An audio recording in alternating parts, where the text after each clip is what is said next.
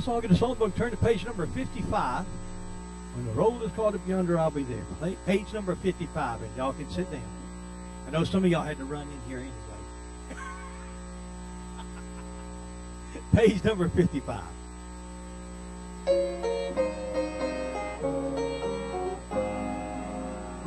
When the trumpet of the Lord shall sound, and time shall be no more, the morning breaks eternal, bright and fair. When the saved of earth shall gather over on the other shore, the roll is called up yonder, I'll be there. When the roll is called up yonder, the roll is called up yonder. When the roll is called up yonder, when the roll is called up yonder, I'll be there.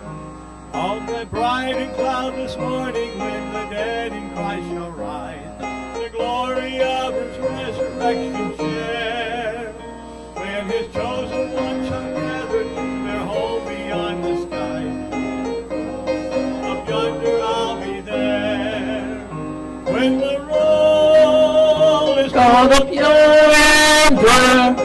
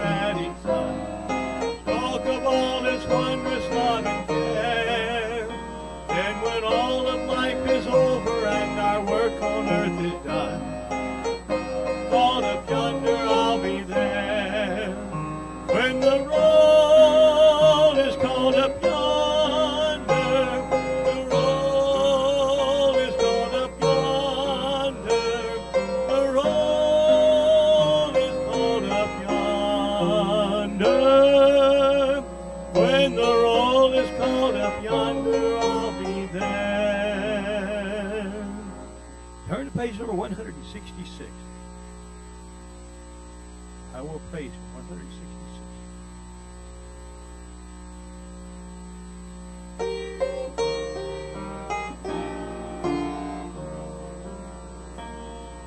Then I saw the cleansing fountain,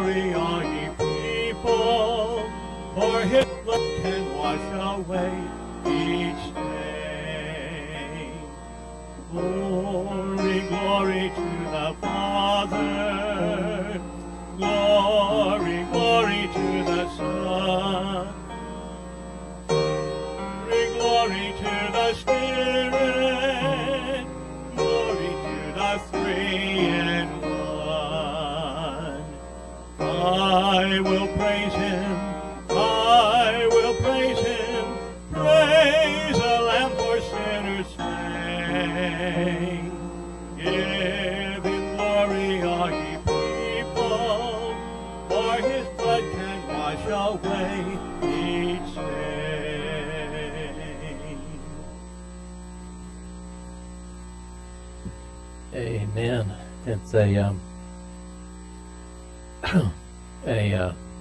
Good crowd for a rainy afternoon.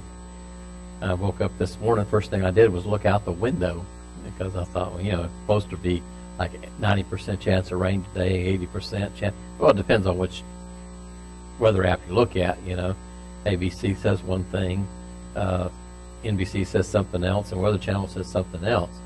And so you try to meld them together and average, and you might come up with an answer.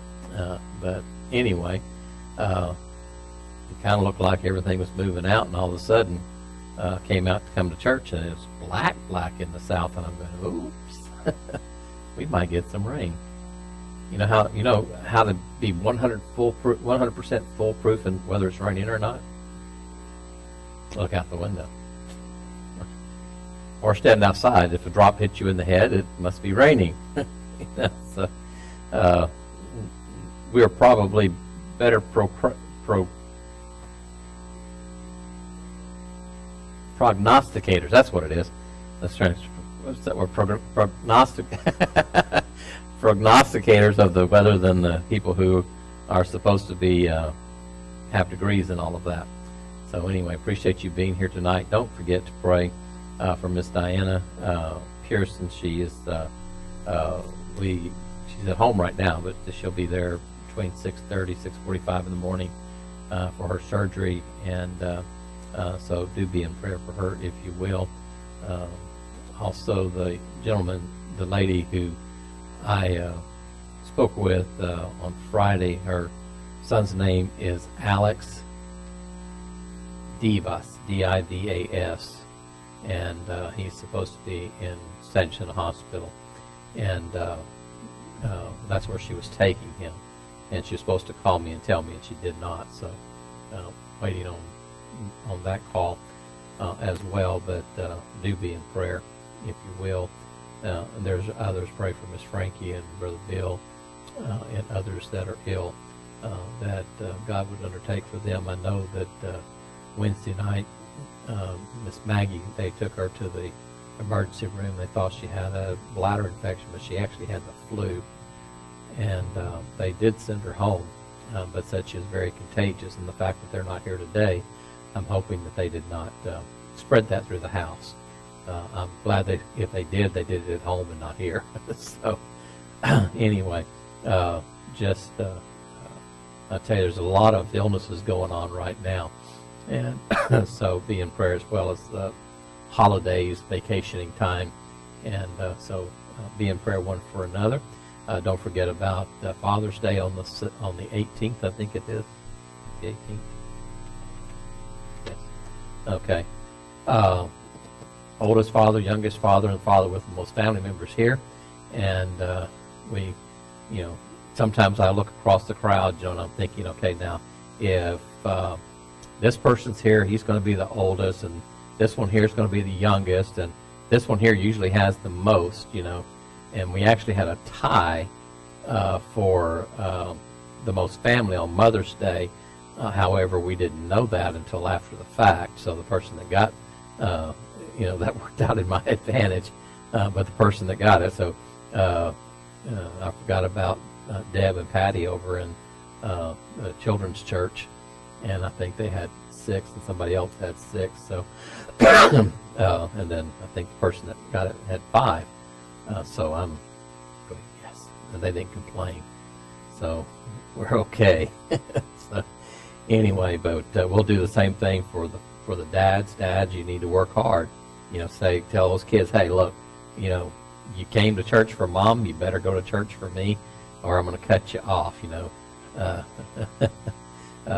No more money, no more treats, no more. Just make them feel guilty. Just whatever it takes. Just So if you have someone who you consider a dad, that maybe your dad's gone, and you have somebody who is a father figure to you, invite them to come as well as those who are grandpas to you or whatever. I'm going to invite Brother Tim. He's pawpaw anyway, so he's hiding up there in the crow's nest, I think. Yeah, I see his hand waving up there. you know, his birthday is one day after mine, so he thinks I'm older than him. So anyway, right, Brother Tim? Yeah. Considering the fact that I taught him in junior church when he was, what, 8 years old, Brother Tim? So I've known Brother Tim for a long, long time. So be here for that, and then also work towards the anniversary service, 56 years. That's a great milestone, and we're looking forward to having a great service then. All right? So just be apprised of all that's going on. Pray one for another, and stay busy about the Lord's business. Brother Steve.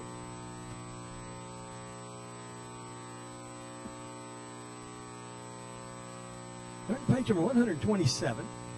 127. Let's all stand. We'll have some men for parking offering on the last chord. 127.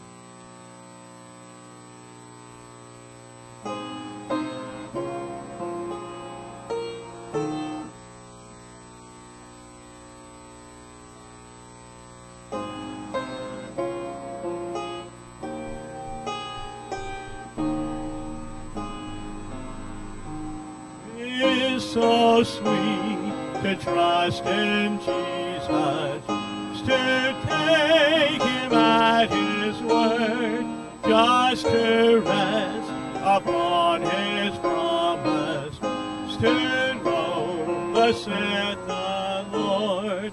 Jesus, Jesus, how I trust him, I proved him more and more. Jesus, Jesus, precious Jesus, oh, for grace to trust him more.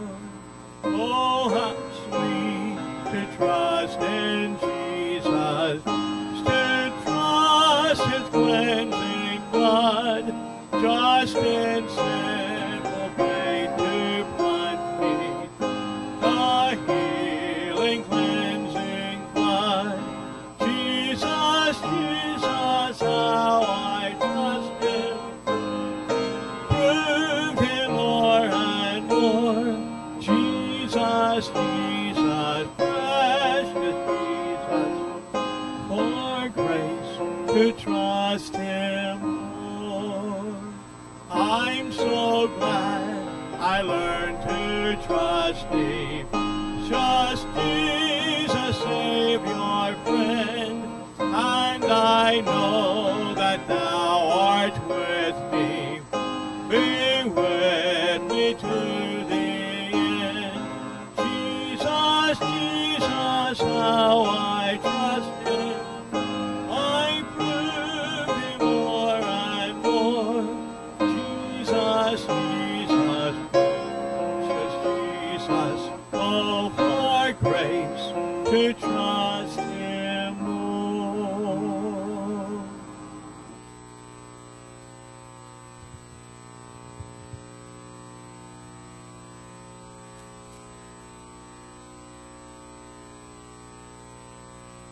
Not my job.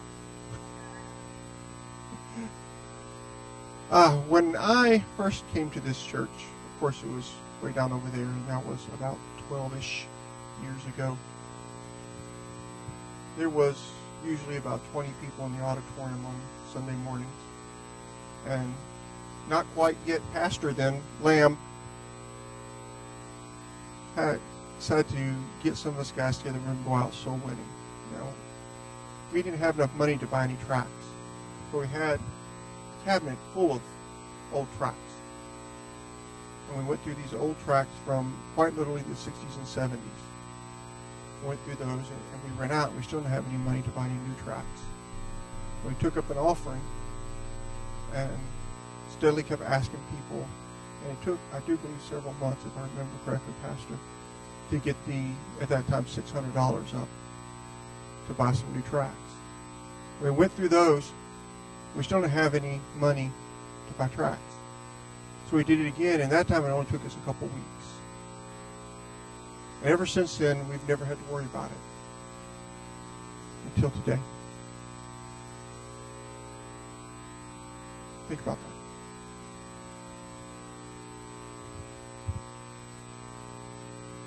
It's my special offering for tracts.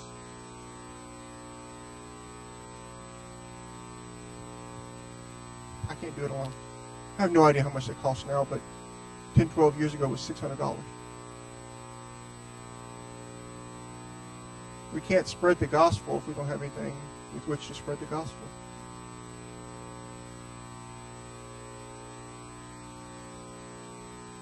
I'm asking y'all to do this. If you don't do this, if we don't get them, why are you coming here? If your job isn't to spread the gospel, why are you coming here?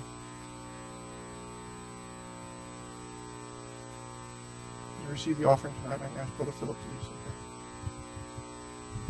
Let's pray. Heavenly Father, I want to thank you for bringing us here today. I want to thank you for the message this morning. I want to thank you for the one that you have for us tonight. Help us to take it out into the world this week and apply it to our lives, Lord. Help us to be shining beacons and ambassadors for you, Lord. Lord, please help us to pay the bills here and to gather all that we need to spread the gospel, Lord. And all these things I ask and thank you for. In Jesus' name I pray. Amen.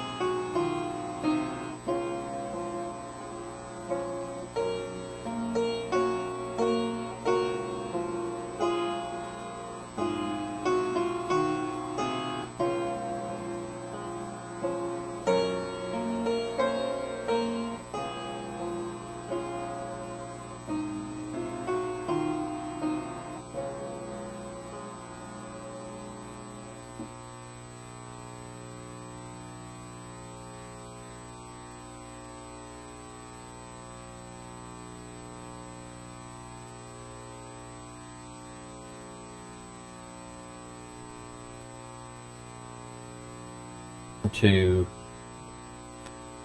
1 Peter chapter number 3. 1 Peter chapter number 3.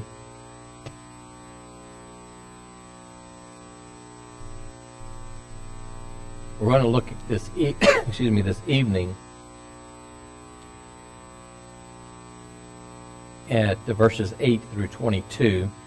That'd be verse 8 through the end of the chapter. I'm not going to read the entire text right now. I'm going to break this down into 3 sections. I want to speak to you this evening on the blessings of unity. The blessings of unity. We're going to talk about the unity of mind, the unity of ministry, and the unity of cause. The unity of mind, the unity of ministry, and the unity of cause.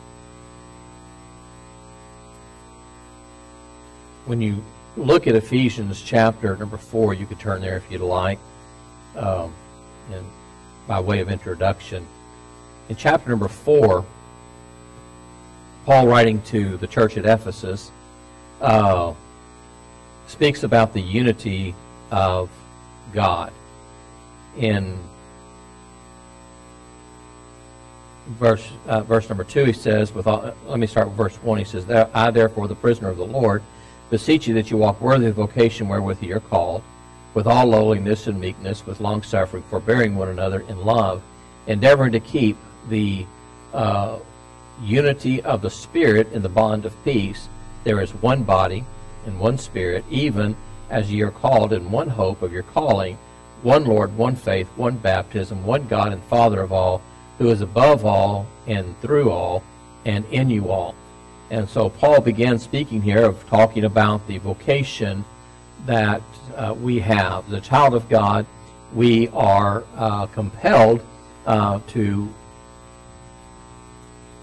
look at the ministry as a job, a work that we have. Now, we know that we're not saved by works. The Scripture is abundantly clear about that. And one of the favorite passages that we quote and saying that our salvation is not by works but by grace is Ephesians 2:8 and 9, and we're real adept at quoting Ephesians 2:8 and 9, for by grace are you saved through faith, and that not of yourselves, it is the gift of God, not of works, lest any man should boast. And we stop right there. And we make a big case that the ministry or the salvation that we have is based upon faith in the Lord Jesus Christ, and by the grace of God that we are saved. And so we look at it by grace through faith. However, verse number 10 continues that thought. It says, wherefore we are his workmanship created in Christ Jesus unto good works. We are created in Christ Jesus unto good works. It is our responsibility not to work and labor for our salvation, but it is our responsibility as a child of God to labor for the Lord. That's our responsibility. We have been called. I've said this before, but it bears repeating. Matthew 28, verses 19 and 20 says, go ye into all the world. And in the Bible, ye means y'all. All y'all. Okay? It doesn't exclude anybody. Everybody has a responsibility to go in the world and teach all nations, baptizing them in the name of the Father and of the Son and of the Holy Spirit. And then we are to teach them to observe what we have learned. We are to train. We are to replicate. We are to reproduce. In fact, I think John chapter 14 gives us that principle when he says that Jesus says, I am the vine, ye are the branches. Every branch in me that beareth not fruit, he taketh away. He purgeth it, that it may bring forth more fruit. And so our responsibility as a child of God is to build the house of God, the work of God. I was thinking recently and thinking about our church and thinking about the area that we're in. God has blessed abundantly over the last 56 years. We've seen greater attendance. We've seen greater numbers. There were times when we ran 11 buses. Those buses brought in at one time 308 people on the buses. I think our high attendance was like 569 on one Sunday.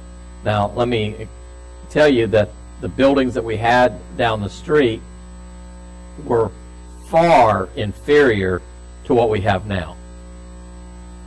We had a main auditorium. Our main auditorium was 30 foot wide and 67 feet long. The whole building was 100 feet long, and in the back of that building it had Sunday school classes. We had an educational building that was 30 foot by 70 foot.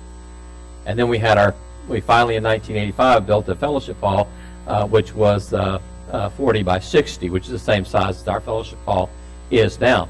We didn't have all of the amenities that we had. For those of you who remember, we had bathrooms in another building. The ladies, I think, had 2 stalls, and the men had 1 stall and a urinal, and that was it. Period. And to think that we took care of 569 people on one Sunday, I think we averaged at one point 389. Okay?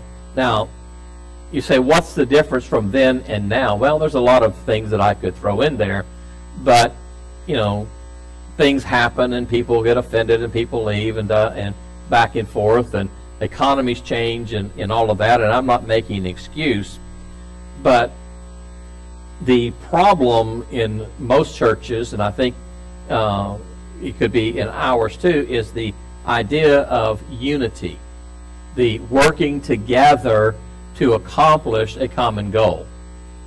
That's what unity is, working together.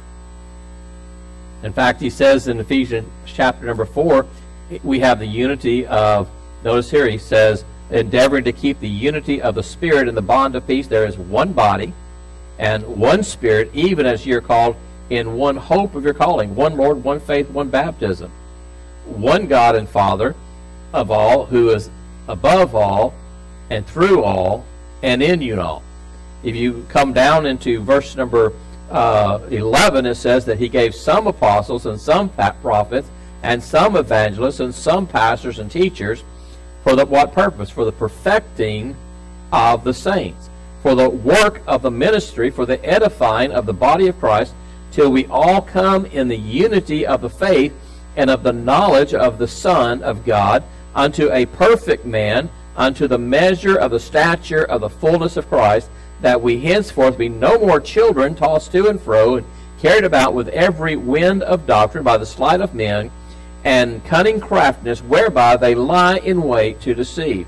But speaking the truth in love, may grow up into him in all things, which is the head, even Christ, from whom the whole body, fitly joined together and compacted by that which every joint supplieth, according to the effectual working in the measure of every part, maketh increase of the body unto the edifying of itself in love. Now, the purpose of the Holy Spirit, number one, is to seal us in Christ. We are sealed by the Spirit.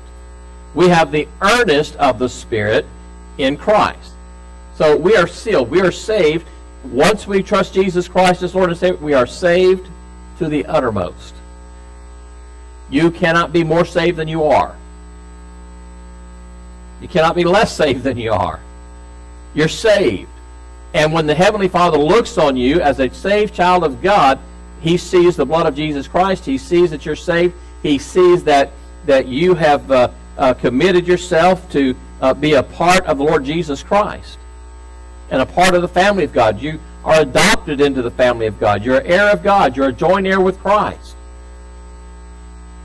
And so when we look at the responsibilities of the church, we are to be a unified body.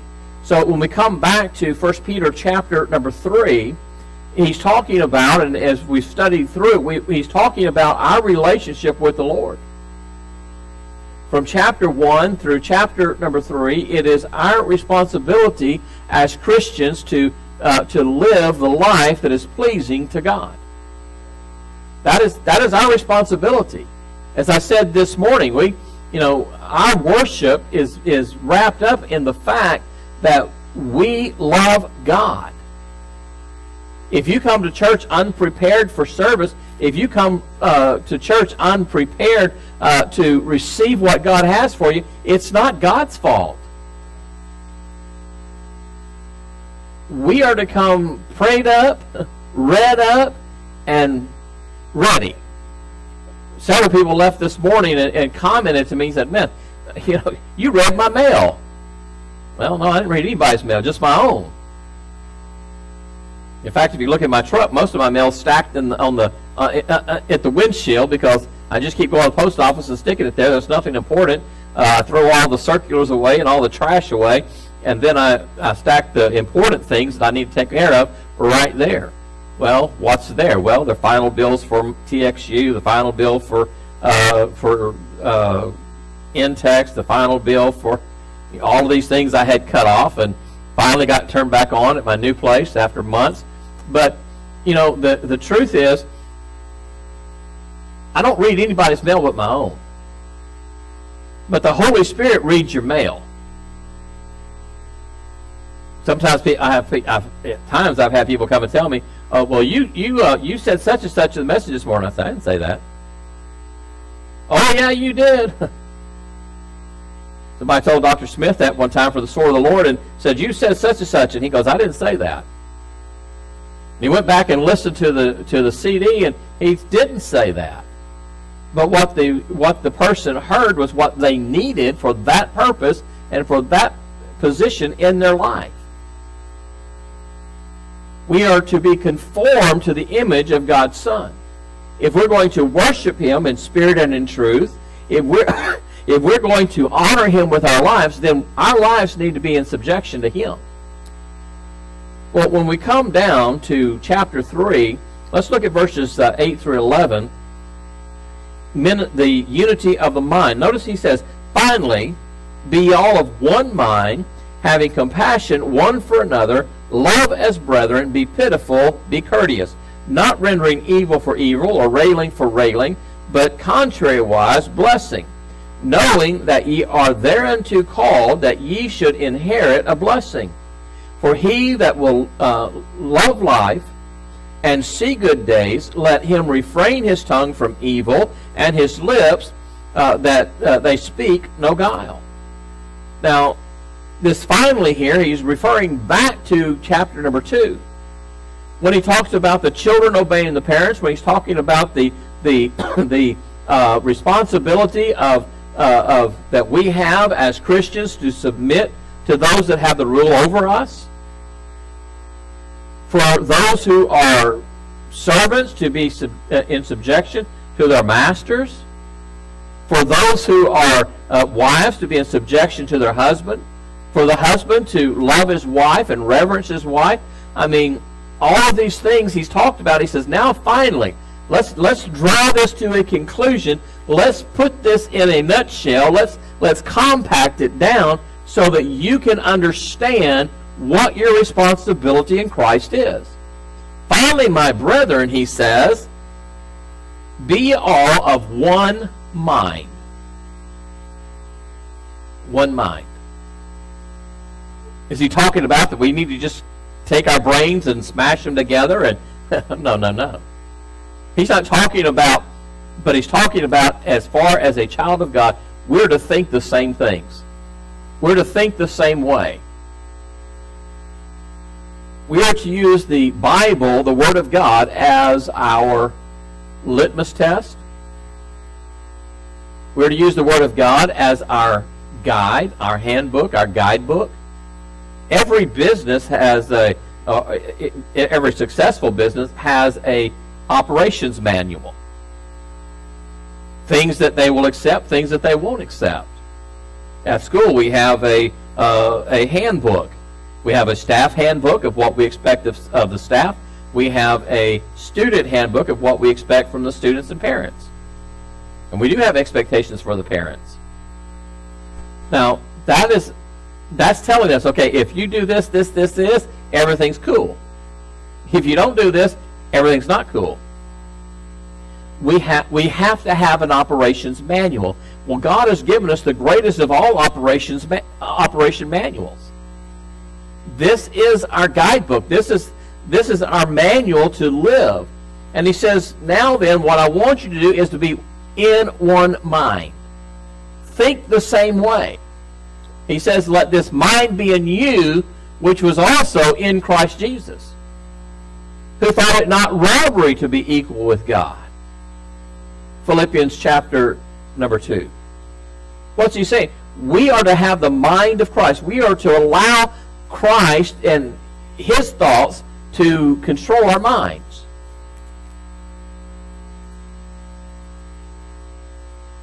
Some of us are rebellious.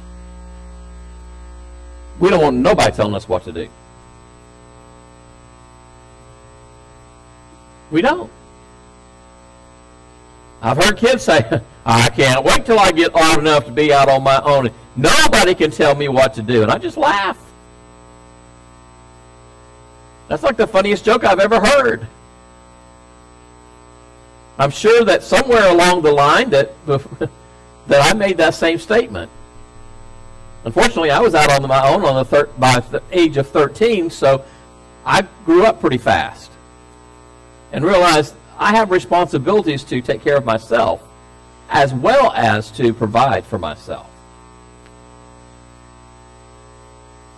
Some people have yet to grow up. I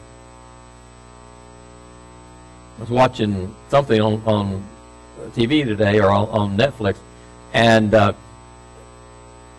people are playing games, and their whole focus is focused in that game. You know that there are some men that will sit there in front of a game box or Xbox or whatever kind of games they are, and that's all they do is they just sit there and play games. They don't go to work. They don't clean up. They don't do anything. They just sit, they're focused on that game. And if they're one of those that gets up and goes to work, their thoughts and their conversation is all about that game. We have kids that play Call of Duty. I don't know what Call of Duty is. But they have all of these role plays and all these things that they do, and they They battle each other online and all, and that's what they do. And you know where it shows up? In their grades. Because that's all they do. You cannot be of one mind if you're not plugged in. Brother Philip, Semper Fi. He's a Marine.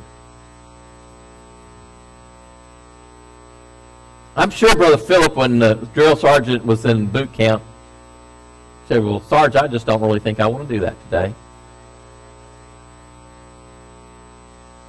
I think I want to take a week's vacation. I think I want to call Mama. That drill sergeant, yeah, that ain't happening. Why? It's because he needs that platoon to be of one mind. He needs them to work together. He needs them to ply and plan and labor to a common goal, to a common core, to a common reason of why they're doing what they're doing. If the military, the soldier that chose their own way and did their own thing, we're not going to be in unity. Because everybody's, well, you know, I like that guy. Even though he's pointing a, AK-47 at me, I mean, it really don't matter. You know, I like him. You know, well, that guy may not like you. You know, the soldier that has this idea of kumbaya, you know, and everybody's in agreement, and we're just going to come around the campfire and sing kumbaya. No, you're going to die. Why? Because you're not connected to the group. You're not of one mind. And the Bible teaches us we need to be of one mind. Notice what he says, continuing on. He says, of one mind, having compassion one of another. Having compassion one for another. Brother Kurt did a good job of explaining what that word compassion is. We think pity, we think empathy, but it's made up of two words, the prefix com and the root word passion. Passion means to give oneself, one's life, as Jesus gave himself. We call it the passion of Christ.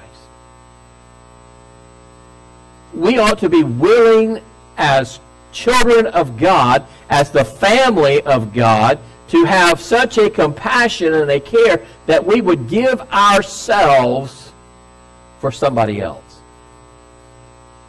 Jesus put it this way in John 15:13, greater love hath no man than this, that a man would lay down his life for his friends. Jesus gave us the greatest example of laying down his life for his friends. You noticed when Jesus was crucified, while he was on the road as they were taking him to stand before Caiaphas and all, I mean, everybody forsook him. And at the cross, they stood afar off.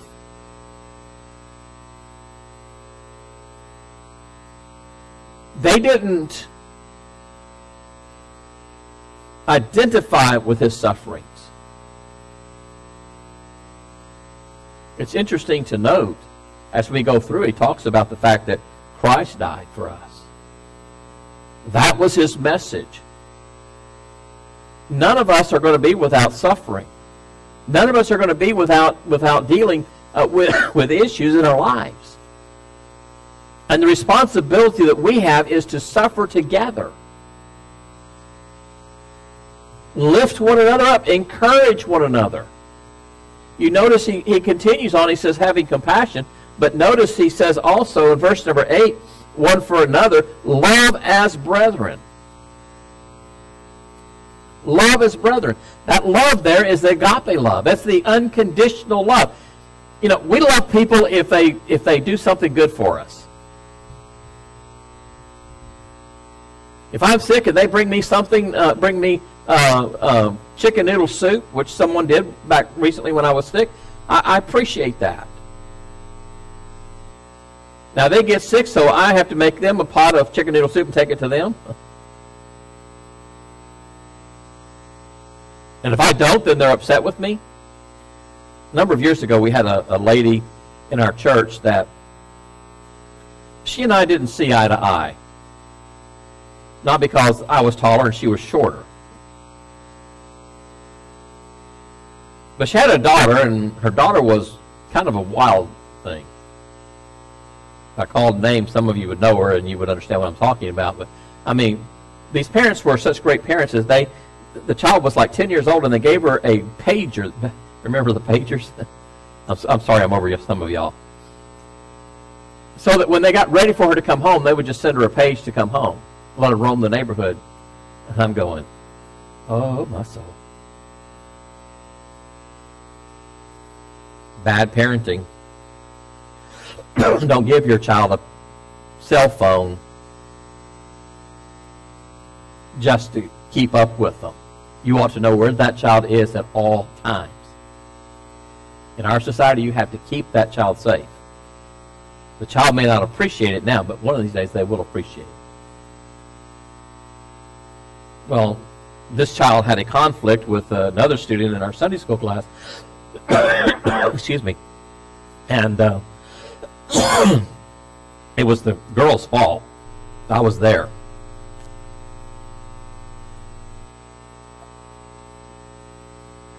But the mother had this idea that her daughter could never do anything wrong. And so she confronted me about it, and I told her what happened. Well, I'll just keep her and take her to my Sunday school class. I said, you're making a big mistake. Because you're teaching her that she doesn't have to abide by the rules. You're teaching her that she's going to get her way. Well, I'm going to bring her up. Well, she did that. It lasted about 3 weeks. And then she quit coming to Sunday school completely.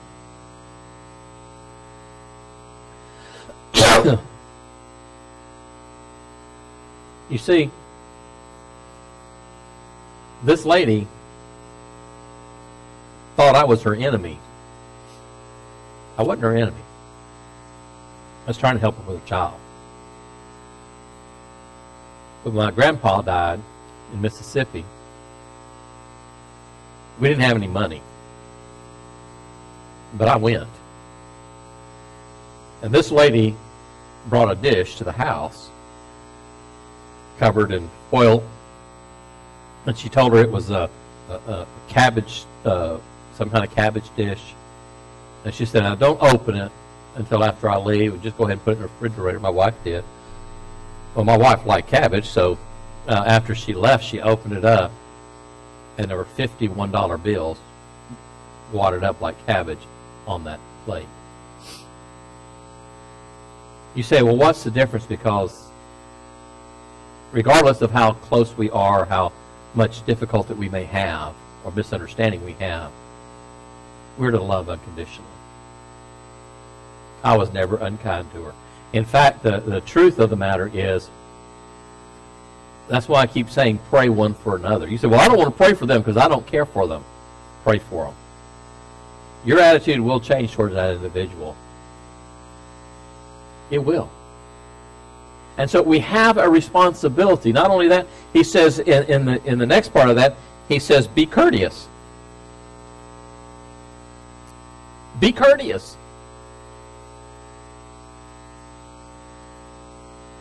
You don't have to be unkind when somebody doesn't do something that you want them to do. I love hamburgers. I love French fries.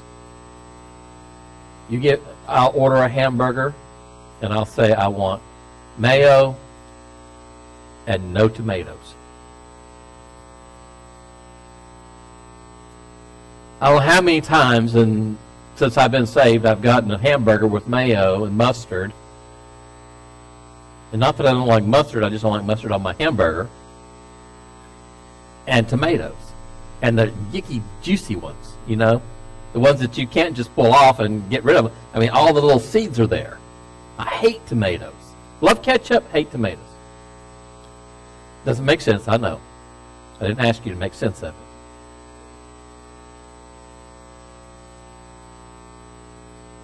Some people would take that hamburger. In fact, I was reading some things on Facebook the other day, and people responses to not being served properly.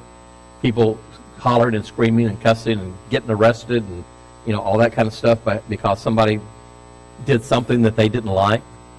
One person ordered a fish sandwich from McDonald's, and they wanted tartar sauce on the side. They didn't have the little plastic containers to put the tartar sauce in. They had run out of them, and so they just put it in a nugget box.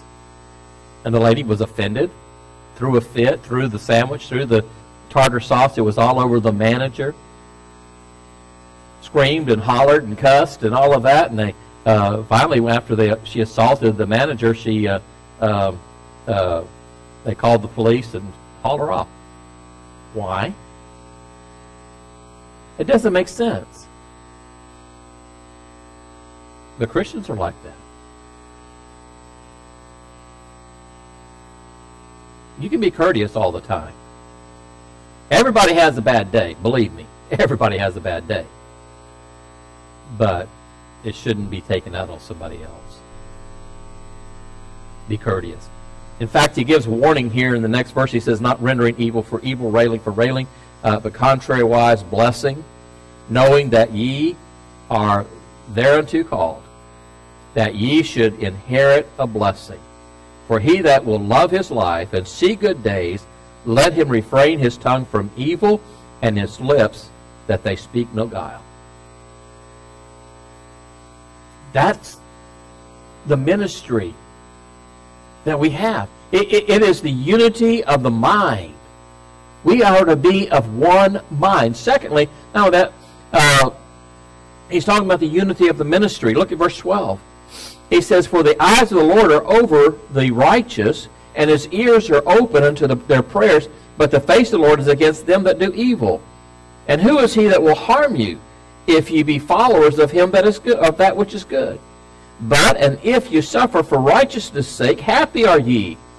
And be not afraid of their terror, neither be troubled. But sanctify the Lord in your hearts, and be ready always to give an answer to every man that asketh you a reason of the hope that is in you with meekness and fear. Having a good conscience, that whereas they speak evil of you as of evildoers, they may be ashamed that falsely accuse your good conversation in Christ. For it is better if the will of God be so, that you suffer for well-doing than for evil-doing. Not everybody appreciates Christians. Not everybody wants to hear the truth. Brother Tim will remember this. I'll not call the young man's name. We had a film that we showed years ago. I watched it the other day, and I'm thinking, man, that is so poorly done. But the film had great results. It was called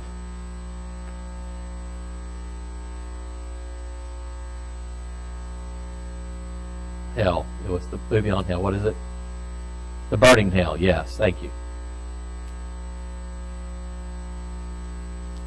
Thousands upon thousands of people had watched that movie and been saved. And we showed the movie. This young man was in the service. And do you remember how old he was, Brother Tim? 10, 11, 12, somewhere along in there. Rode my bus. And he got saved. He went home and told his family he got saved. Good thing. Boy, that daddy got mad. I went by the next Saturday to talk to him about coming to church, and boy, I got an earful. He had never allowed him to come back to church. Never allowed him to have anything to do with the Bible or the Word of God from that point forward. Because we showed a movie about the dangers of hell, and he got saved. I had somebody give me an address one time. Somebody on my bus route, some kids, and they forgot to tell me one small T90 detail. Make sure you don't talk to the dad. I mean, I remember almost to the exact house where it was. Chaparral Village. I remember it like it was yesterday. I had the names of the children, and I walked up to the door, and I knocked on the door, and being a man and children answering the door, I always asked for, is mom or dad home? And the kids ran in and got dad.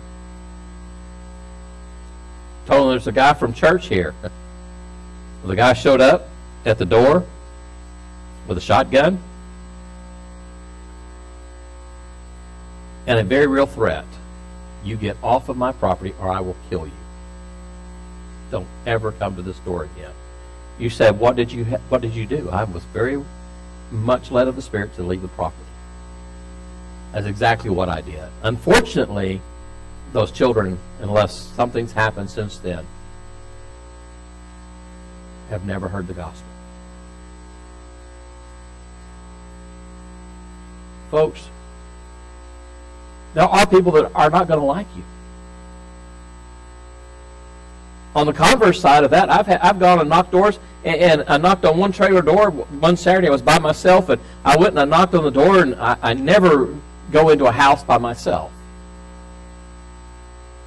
And it was rare that people would invite us in, but I knocked on this door, and I told the guy, he came to the door, and I told him who I was, and he said, his eyes got like saucers, and his jaw dropped, and he said, wow.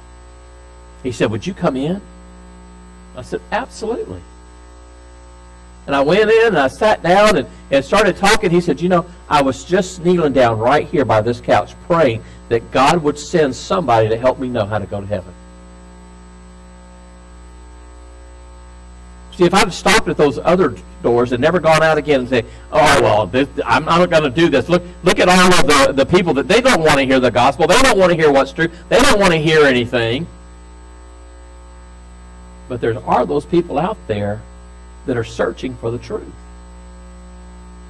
There's still those out there that are looking for something. They're looking for some hope. They're looking for some comfort. They're looking for some peace. Several years ago, I've lost track of her now, but there was a lady down at the Denny's. We go in, Joe says, hey, pastor. So everybody in the place knows that I'm a pastor. So I have to be on mind my P's and my Q's. We go in and we sit down, and she comes over to me, and my wife and I are just sitting there, and we're talking, and she said, would you please pray for me? I'm fixing to have a surgery, and I'm really concerned about it, and I'm just really scared. Would you mind praying for me? I talked to her and found out when her surgery was, and all of that, had prayer with her. Then I knew when she was coming back, and I made sure that I was there when she was back and talked to her, and she was so impressed that somebody would remember and care for her. And I worked with her, worked with her. Never got her to church.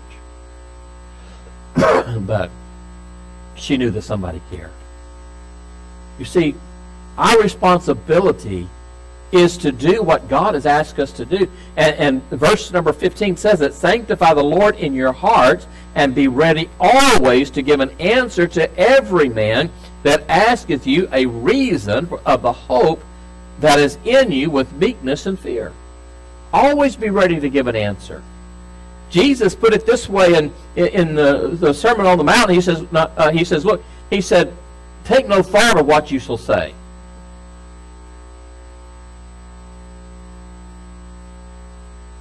Don't worry about how it's going to come out, because the Holy Spirit will help you.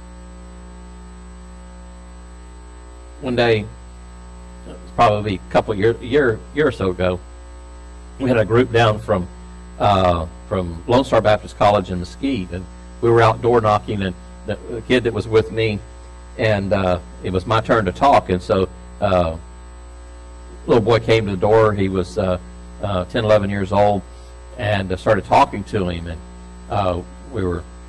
I just got on the subject of, school and all that, because, he was in school, asking what school he went to, and all these things, and then we got on the subject of the gospel, and, we got on to the part about, we've all sinned. I said, do you always get 100 on every test? He said, no, sir. I said, what happens when you don't get 100? He goes, well, sometimes I get in trouble. I said, right. So what happens when you get 100? Oh, he said, my parents are happy about that. I said, I would be too. My parents would be thrilled if I got anything above passing. But, and I started using that as a way to get into the gospel and teach him that that we're all sinners, and we left. And the young man that was with me, he looked at me and he goes, man, he said, that was a great illustration. He said, I've never heard that before. How long have you used that? And I said, it came to me while I was talking to you. You have to be sensitive to the Holy Spirit's direction. You don't know how this is going to go. You don't know how it's going to work, but God does. And God knows exactly what every individual needs to hear. But if you go out with the attitude that you're going to make this person get saved, you're going to make this person hear the gospel, you've lost it. You're not. Years ago, we were visiting on my bus route. There was a mobile home there. The people had just moved in. I knew it, and I was with somebody, and it was their turn to talk, and so he knocks on the door, and the guy comes out and identifies himself immediately as an atheist. So this guy's not going to be undone. I mean, he's going to make sure that he's going to convert this atheist to Christianity just like that. So he's talking to the guy, and the guy's just, backing up. He said, look, he said, sir, I've already told you I don't believe that. I don't believe the Bible's the Word of God. I don't believe in God. I don't believe, in heaven. I don't believe in hell. And this guy takes one step back, takes his bony finger, points to that guy, and will just die and go to hell then. And I'm going, oh, my soul. Oh, my soul.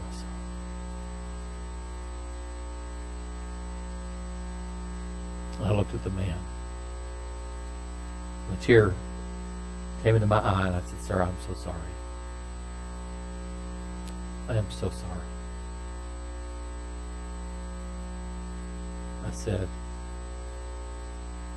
you should have never said that. You said, in this guy's presence. You see, you're not going to convert everybody. But if you're unkind and you're mean-spirited, you're not going to win anybody. Always leave somebody so somebody else can talk to them. Sometimes you talk to an individual and you can't understand why they're so mean-spirited about it. But they probably had something like that Yahoo who's condemned them for something. In fact, it even says here that our life is to be, in a way, sanctify the Lord God in your hearts and be ready always to give an answer to every man that asks you a reason of the hope that is in you with meekness and fear. Notice the word meekness. The word fear there is not, it's reverence. It's the fear that we have for God. The reverence that we have for God. Do you realize that when you pull out a gospel tract and you give to somebody, that the Holy Spirit's going to use that because He prodded you to give that tract? I'm amazed that the lady, the manager at the mall, called and said, hey, could you send me some of those How to Get to Heaven from Texas tracts? I want to use them to give to people and encourage them in helping them to win them to Christ. We're talking about the manager at the mall. I know it's not a big mall, and I know it's not a good mall, but she does have a heart for the people that are there. Meekness and reverential fear. Lastly, notice that it's the unity of the cause. Let's look at verse number 18. For Christ also hath once suffered for sins, the just for the unjust, that he might bring us to God, being put to death in the flesh, but quickened by the Spirit, by which also he went and preached unto the spirits in prison, which sometime were disobedient, when once the long-suffering of God waited in the days of Noah, while the ark was a-preparing, wherein few, that is 8 souls, were saved by water, the like figure, whereunto even baptism doth also now save us, not the putting away of the filth of the flesh, but the answer of a good conscience toward God by the resurrection of Jesus Christ, who is gone into heaven and is on the right hand of God, angels and authorities and powers being made subject unto him. Now let's look at verse 18. For Christ hath also suffered for our sins, the just for the unjust.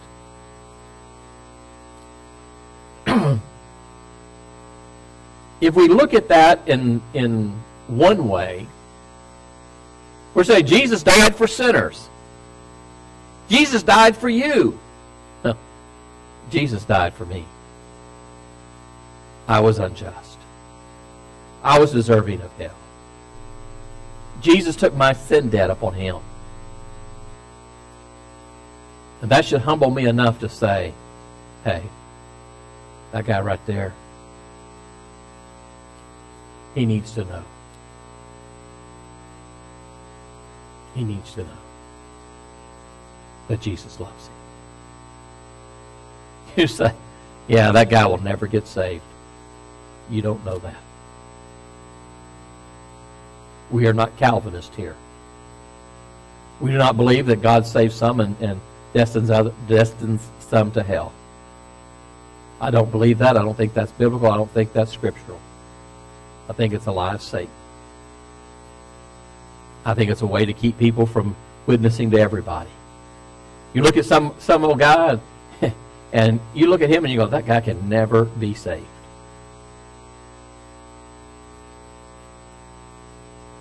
Look at him.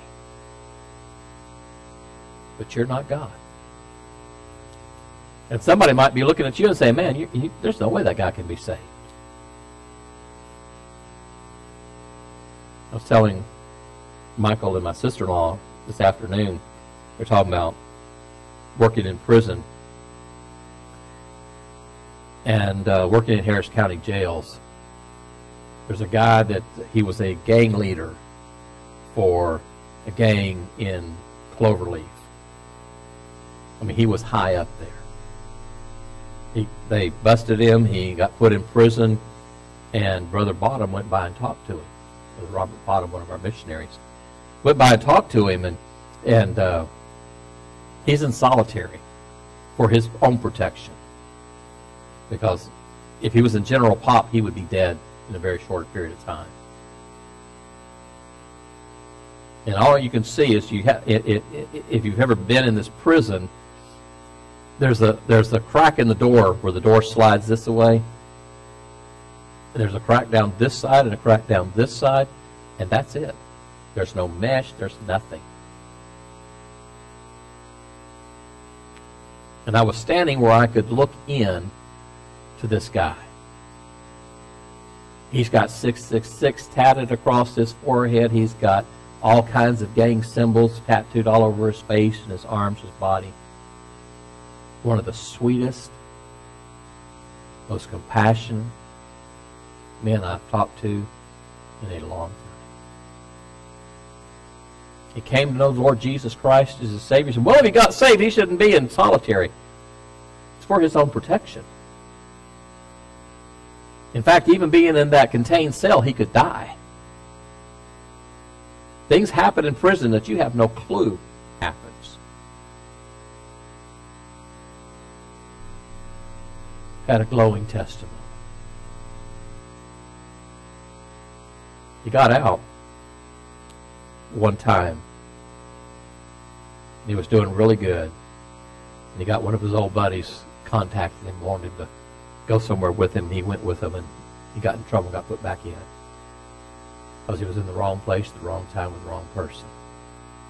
He said, preacher, he said, I didn't do anything. He said, it was just who I was with. I messed up. You see, you can look at people. You can see the bum on the street and say, man, that guy looks smelly. He has a soul in need of salvation. Jesus died for you. And Jesus died for me. See, the cause of the ministry, or the ministry of the cause, is the fact that we have a responsibility to reach our community with the gospel of Jesus Christ. Some may have taken offense to Brother Kurt saying about the tracts and getting tracts and all. I don't know how much money I had in my pocket. I had the 20 and some ones. I have nothing until payday. Absolutely nothing. But I felt the Lord say, hey, you need to give to that. But Brother Kurt didn't tell you one time was when we were needing tracts, there was one man in our church that bought the entire lot himself. You see, we have responsibilities. And if the ministry is not first and foremost in our lives, if it's not the first thing that we think about when we look at a soul, when we look at a person. I think it was Miss Charlene and I were talking this morning after the service. She said, man, you read my mail. And I said, no, I didn't read anybody's mail but my own. And she said, she watches those old Perry Mason reruns. I don't know about you, Miss Charlene, but I watched them the day they aired, probably, before they were reruns. Love black and white. And on those shows, I Love Lucy, Perry Mason, all those older shows, like everybody smokes. Even in Andy Griffith, Andy smoked. And she said, you know, sometimes I sit there and I watch those and I think, man, I'd really like a cigarette. And she said, I had smoked in 22 years. You say, what is that?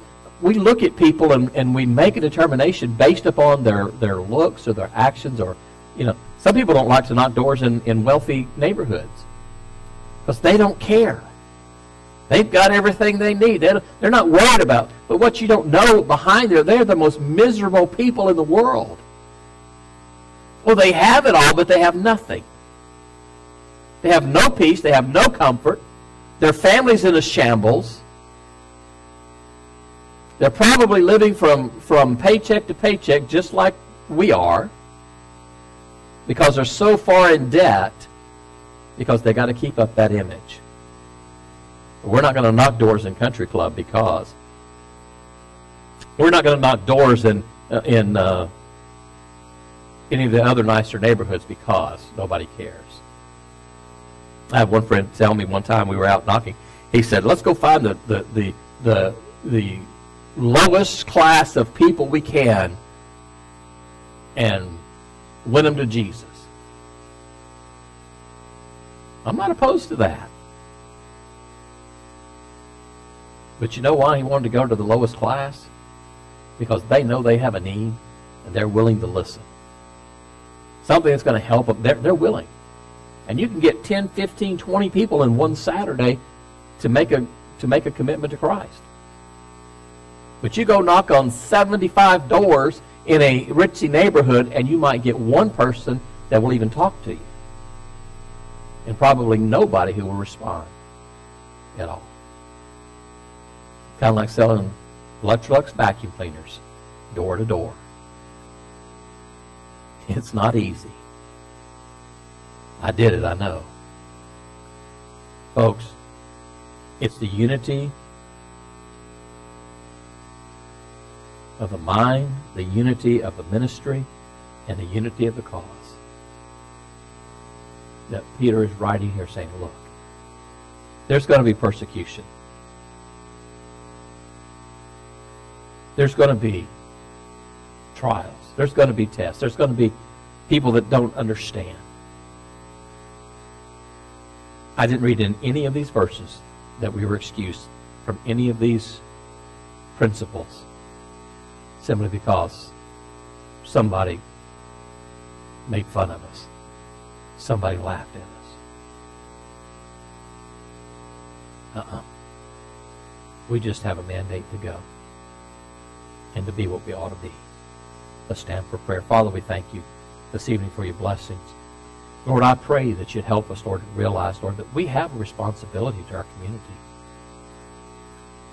Lord, we have a responsibility to reach the lost with the gospel of Jesus Christ. Lord, whether it be someone standing on the street corner, whether it be a banker in a beautiful business suit, we all have responsibility. Lord, help us to be aware. Help us, Lord, to do what we need to do, that we might honor and serve you and glorify you in our lives. Father, I pray that our church would once again take flight and grow. Lord, we've seen you do it in the past. We want to see it again. We don't want to dwell in the past and say, this is what we used to do, but Lord, what we're doing now to reach the people with the gospel of Christ. Lord, give us a heart for souls. Give us a heart for ministry. Lord, help us to